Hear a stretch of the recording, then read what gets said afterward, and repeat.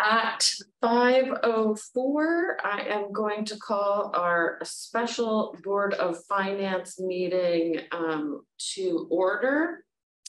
The first item on the agenda is the agenda. Do we have a motion, please? Thank you, Councillor Jang. Is there a second? Second. Great, thank you, Councillor Barlow. And all in favor, please say aye. Aye. Aye. Any opposed? Nay.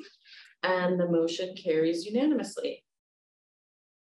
The next item is public forum. Are there any members of the public wishing to speak to the Board of Finance today?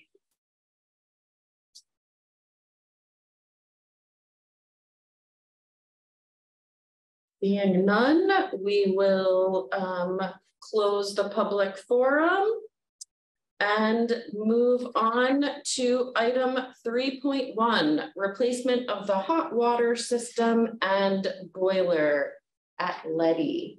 Kim, why don't you give us a brief overview? Sure. So I will try to be brief here, but please ask questions if you have any, because this is a really interesting project. So back in March, we put out an RFP to start working with an energy performance contractor. And I don't know if you are familiar with this, but in very short term, what that means is that we will be moving forward to get all of our city buildings either to net zero energy or as close to net zero energy as we can. And what they'll help us do is make the best game plan to arrive there in an efficient way and dealing with the costs that we can actually afford. So we'll be looking at different ways of doing things. They've helped us with the remote sump tank in this building, which we talked about last week. And then the next project that we're also moving forward on, which is similar to the sump tank project, is replacing the domestic hot water system at Leddy Arena, and also at the same time, their boiler system. So this project, like the one that we talked about last week, is just a very small part of the actual project at Leddy, but it's something that was imminent that if we don't get this done, they're not going to have any hot water there this winter, which is problematic for a lot of reasons. So what we've looked at doing is we've looked at upgrading this system with both an all-electric system and a 96% efficient natural gas system. For a lot of reasons, to include timelines and cost, we decided to go forward with the natural gas system. It's a 96% efficient system. It has redundancy. It can have controls added to it. Included within all of the design and engineering for this project. Not only does it include the new system, but it includes upgrading the piping, all the expansion tanks. It includes filling in the holes of the exterior building where we're letting in cold and hot air, which most of us know is like the #1 thing you can do for efficiency in a building.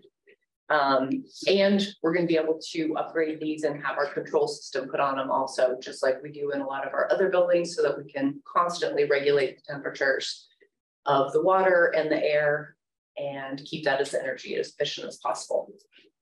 So what we're doing here today is asking your approval to move this forward, to have this done, and the materials that we have in the system are available, that we can have it all installed before the winter comes.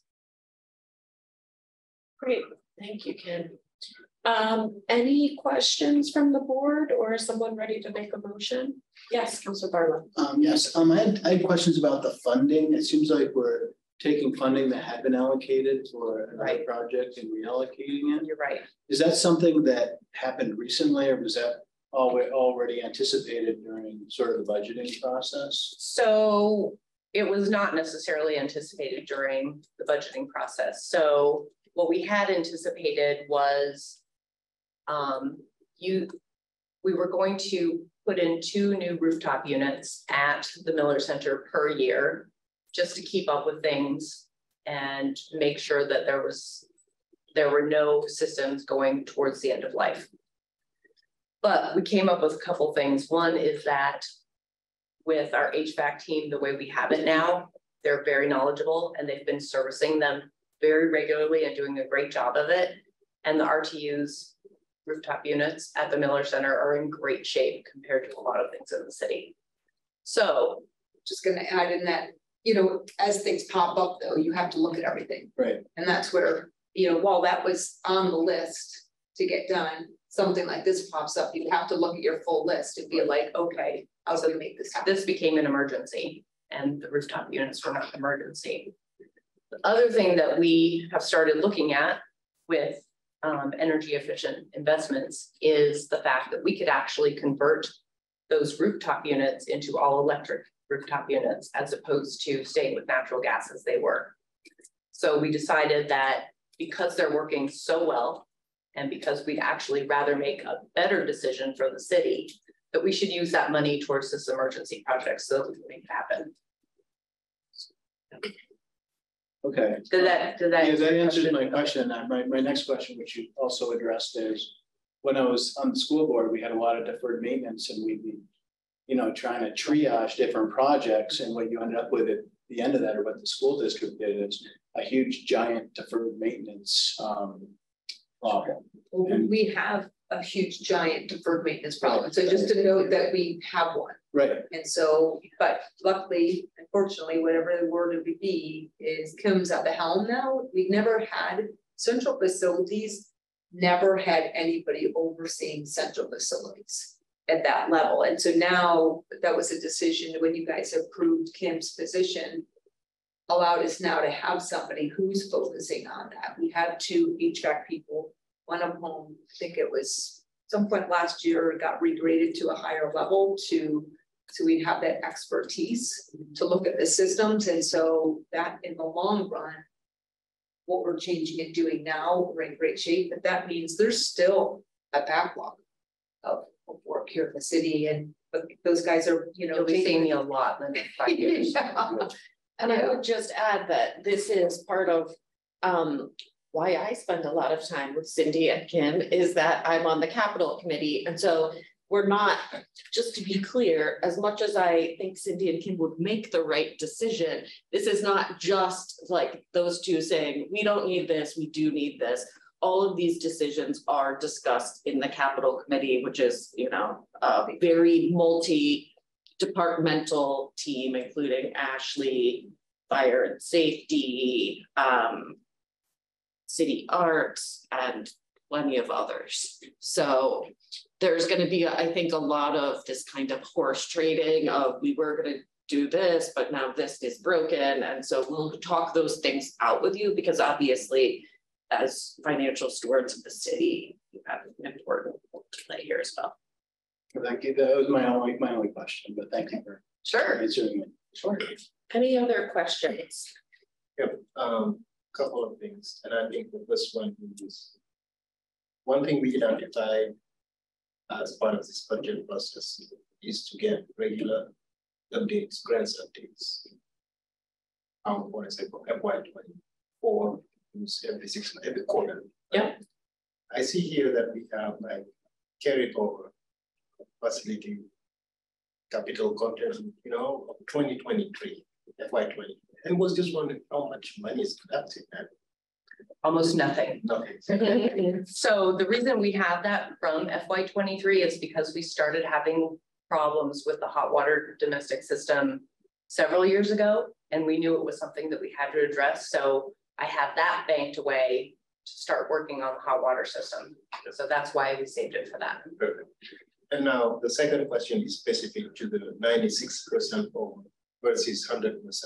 Yes. I was just wondering what would be the price difference? Well, that's a great question.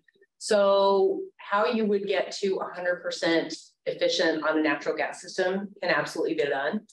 It would involve working with BGS and buying renewable energy credits to make up that 4%, which we can absolutely do. Okay. So it's possible. Absolutely. For example, Yeah. And just to kind of reiterate is that this is just a tiny, tiny part of the project of the building. And by doing it this way, this will fit in with the next upgrades that we do as the whole building to keep it energy efficient. And every time we look at it, we're going to look at, should it be all electric? Should it be part electric? Should it be all natural gas? Why would we go to that decision? How is it going to be the best case for the city? And make the best decision that we can based on that information and cost. And Example, we there. Yes, we do. sure. And also, you know, for example, the specific building is not being used by the whole community, and people across the region actually are using, right? Yes. Yes. And I was just wondering also if there is an opportunity to increase the fees of accessing the facilities in order to start to gather money, because this is already more than $500 million. And what's next will also be very expensive. Cindy, you might be able to Okay, get to that. yeah, so we just, I mean, we continue to increase the fees and we increase the fees again this upcoming year, but that's supported general fund. I mean, there's not that, we're not trying to cover the cost, the direct costs of maintaining the building, but there's very little that we're able to do here in the city that is able to generate the additional revenue for capital. Whether or not down the line we should, that's, you know, another. We should, and it's a whole other ball of wax. So I'm going to try to contain that conversation, but to say that it is something that the capital committee, it keeps coming up in all these meetings. And so it's something on our mind, which is, you know, can we get to a place in the next year or two that when we're saying, here's the project we'd like to do, we've also built in these costs for repair and maintenance down the line. Like, we're not there, but to do more of that building in so that we don't wind up adding to the deficit of work that needs to be done. And it's, you know, that's a big one that, like, let's say the waterfront and the campground, those guys are, that's making that revenue. That money does not go into a capital fund. That goes into the general fund. And so there's, you know, that's, should those have been years past enterprise funds, so you could put that money back into those places. You know, the campground's getting tired, the arena's getting tired, but we didn't. And now to do it now would be a big impact on the general fund. So it's a challenge. Very glad to hear that you're thinking of it and knowing that people are already starting to shake because the tax bill has been up, high school hasn't happened yet. So it's start to think about it. Yeah. That's great. But I'm happy to make the motion as indicated. Civic clerk. You did it. Oh, I was thinking I was going to trip you up. I've only done that a few times. Thank you, Councillor Jen. Do we have a second? Second. Thank you, President Paul. All those in favor, please say aye. Aye. Any opposed? And the motion carries unanimously. Thank you. Thank you. I also would like to point out that the phone number who has just joined is Mayor Moreau Weinberger. We are at item 3.2. Chief Murad indicated he was on his way here and he is not here yet. So, Mayor, maybe you could weigh in and let us know if you would like to kick this off or if you'd like a brief 5-minute recess and to wait for John to get here.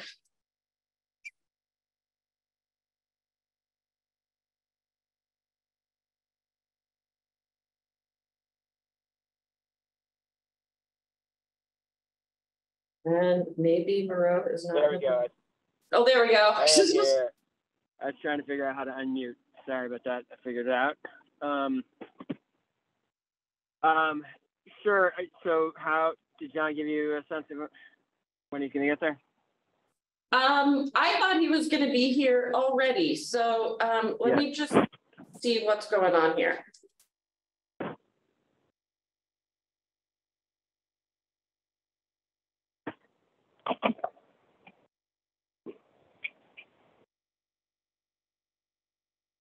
I'm happy to start, and he can. Yep, I think that might be wise. All right. So this is a significant milestone in this. Sorry, Mayor, he just got here, so you can stop. Okay. And it's okay. Wherever you want to sit, Chief, is fine. The mayor is joining on the phone, and he was just about to start when you got here in the nick of time. So I'm gonna keep talking for 10 seconds while you like sit down and get yourself settled. And then when you do, you can just give us a brief overview of item 3.2, please. Which is the CARES team? Yes. Yes, wonderful. So I'm settled. You want me to jump in or jump in? Okay. No questions yet. Sure.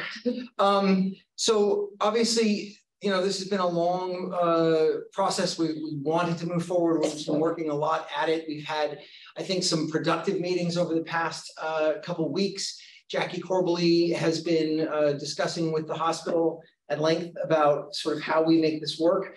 And we have a couple of pressure points right now. One is DMH, which the Vermont Department of Mental Health, which has given us a grant that's federal money, and they need to see it spent. So we need to make some yardage, as it were, and get this ball down the field a bit. We have come to the realization that an EMT or an EMTA or EMT plus is not the way to go, nor is a paramedic. They have too many protocols in their in their own protocols. There are too many protocols that prevent them from deferring healthcare away from the hospital. And that is a good component of what this team is going to do. It's also a significant component of why we were awarded the grant from the Department of Mental Health to move treatment away from the hospital and cease overburdening the emergency department. As a result, EMTs and paramedics are not the best for that because their basic mode of operation is to get people up to that hospital. And so instead, we believe that working with RNs, with registered nurses, is going to be the best course of action, particularly home healthcare nurses potentially. And we're working with the hospital to make that happen. The hospital has agreed to cost share. We're working out what that exactly is going to look like. But with the money the city has allocated, with the money that the DMH has provided via the federal grant, we're confident we can make this work. We need now to put forward the job descriptions for the clinician and for the team's supervisor, who is also a clinician. And so those two clinicians and that supervisor clinician will be employees of the city of Burlington. The nurses, the medical half of this team will in all likelihood be co-employees of the city and of the hospital. Again, I probably should have started with this. The point of the program is to have clinicians co-deploying with medical professionals.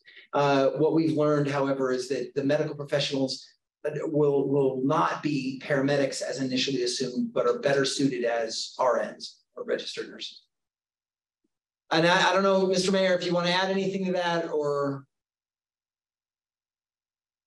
Sure. I mean, I just think this is a pretty significant milestone, as the chief was saying, in this substantial journey to get this new capacity stood up.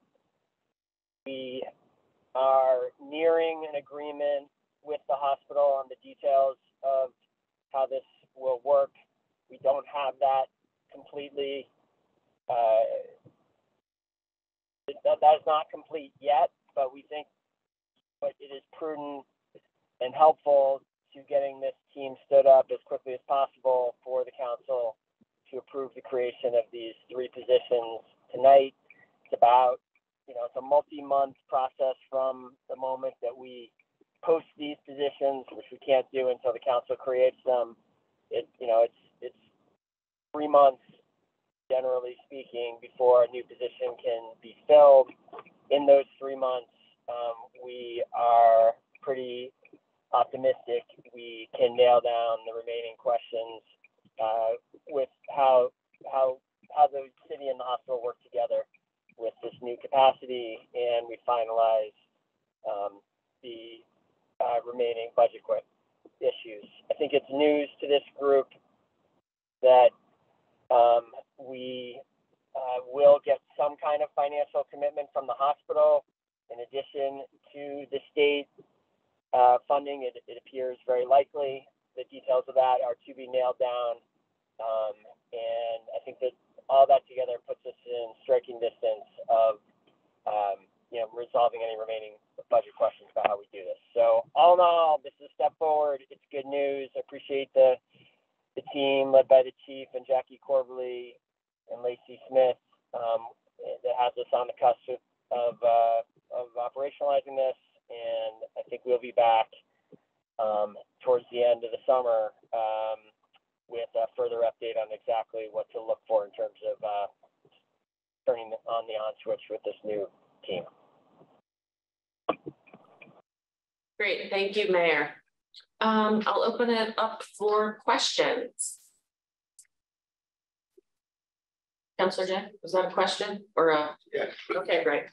Yeah. I mean, I think from my perspective, the care, the Burlington, the crisis assessment response, right? And from my perspective, we are tackling it without any, let's say, community involvement. Things are being created. It seems also the city allocated $400,000 to it. It seems only these positions are over $500,000 already. I wanted to understand how much you envision the care team cost, right? Because this is just a couple of positions here. Well, so I think that our budgeting is preliminary, but we have gone over the pieces. Personnel, as with any program like this, is the bulk of that cost. That personnel is the supervisor, on-call money for the supervisor, the 2 clinicians, and then the 2 registered nurses. And the registered nurses, we hope to have them shared to some extent with the hospital to be determined. But when you look at the totality of that cost, that personnel cost is in the realm of about $650,000 per year. Now, for 5 positions, that's 5 positions, and that's with fringe, but that's with benefits and everything. So salary and benefits, around $650,000. Startup costs in year 1 are going to be greater than in year 2. We are going to need technology, we're going to need equipment, and we're going to need a vehicle in which they can move. One thing that I have not factored in is that we have space in 1 North Avenue for this. We're going to have to incur capital construction costs in reconfiguring parts of the building. And that's coming to us irrespective of this team. We have to create, we've carved a corner of 1 North Avenue out for CAPE, and Burlington Cares will sit within CAPE, but that carving still needs more work to be done. We have to move, right now, there's a space that is being used by the CSOs. That needs to move over to a different part of the building so that CAPE can actually expand into the CSO space, but the CSOs can still have space. So there's interior reconfiguration work that needs to be done. That's not built into this budget, but it is going to be something we're going to have to tackle in order to have these folks, once we hire them, having a place to sit. But the overall costs, once you add in the startup costs, it's about somewhere in the vicinity of 850 or a little bit more for year 1, and somewhere in the vicinity of 700 or a little bit more for year 2. But the DMH grant covers almost half of that, not quite. The city has allocated monies in year 1 and year 2, and so that's basically the cost. 800 plus 870 or so for year 1. Okay. And why not this position be housed at the fire department? The fire department fire department has less space than the police department does, has greater issues right now with actually integrating that space than the police department does. We expect for this team to be gender is going to be isn't an issue for the police department. It is for the fire department at the moment in places. But physical space is the big issue. And then secondarily, I think the issue is that these calls for service come through police dispatch. Yeah. I mean, I would be supporting this, but I really hope that we had a different approach about the care model. From my perspective, it's just coming from up to down and no involvement from the community, no, no task force, no experts. And for my, it's important. And this is also very respectful, right? I'm not trying to, but I really thought that we could have different approach than creating this position, having a supervisor who will respond to the chief, and also where to house this too, where to house the care model. Also, but I'm supporting this position. So if I may, there was quite a bit of community involvement in the earliest stages of this, a lot with stakeholders, including members of the city council and including members of the public who have lived experience with regard to the kinds of response that we expect CARES to do. And since then, this has been circulated with stakeholders in the city council, with stakeholders on the police commission. It's gotten significant input from those entities, and even up until a few days ago, we were making changes, the chief of staff and I, based on input from the police commission. Thank you. Yes. Thanks. Just wanted to say, this program, as most of us know, came as the result. It was an incredibly unusual situation. It came as a result of two parents who brought this forward under the CAHOOTS model and have been patiently working on this with the city for 2.5 years. Not only were they intimately involved with the way that this all came about, they actually helped to draft the RFP. So we had two citizens who were helping us with the RFP, which in the years that I've been doing this, I have never seen that happen before. And they had a lot of input into that RFP. It did not end up being exactly the program that they had envisioned, and everyone should know that.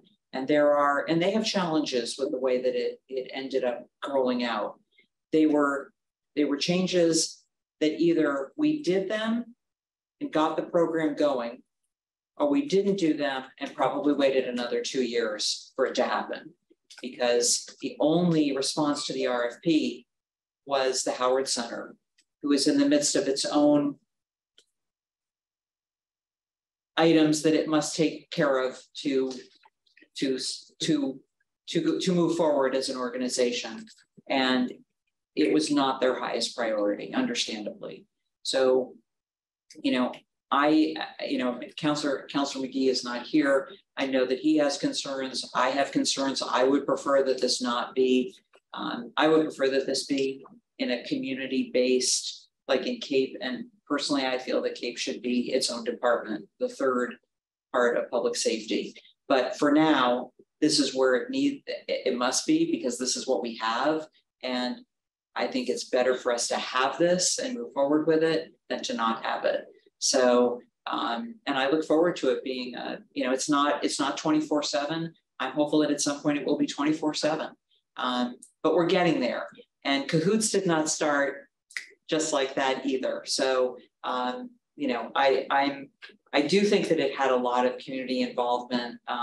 The only thing that it did not do, just in the interest of full disclosure, is that the job descriptions were not ready at the last Public Safety Committee meeting. And so it did not go to the Public Safety Committee.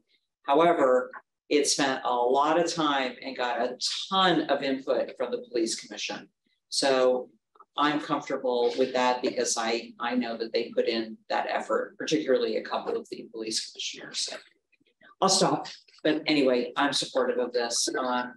I think, Councilor Jane, did you already make the motion? Not yet. Okay, well then I'll make the motion as recommended. Just for a point of information before you do that, President Paul, on review earlier, I did find some issues with the way the motion was written on our civic clerk. So it is reflected correctly in the updated documents that were posted earlier today.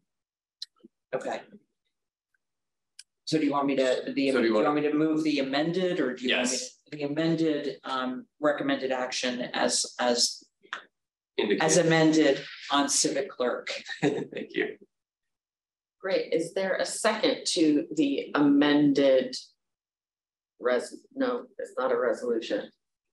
The amended motion language. Amended motion language. Thank you, Councillor Barlow. Any further discussion? Then it looks like we're ready for a vote. All those in favor, please say aye. Aye. Any opposed? Aye. And the motion carries unanimously.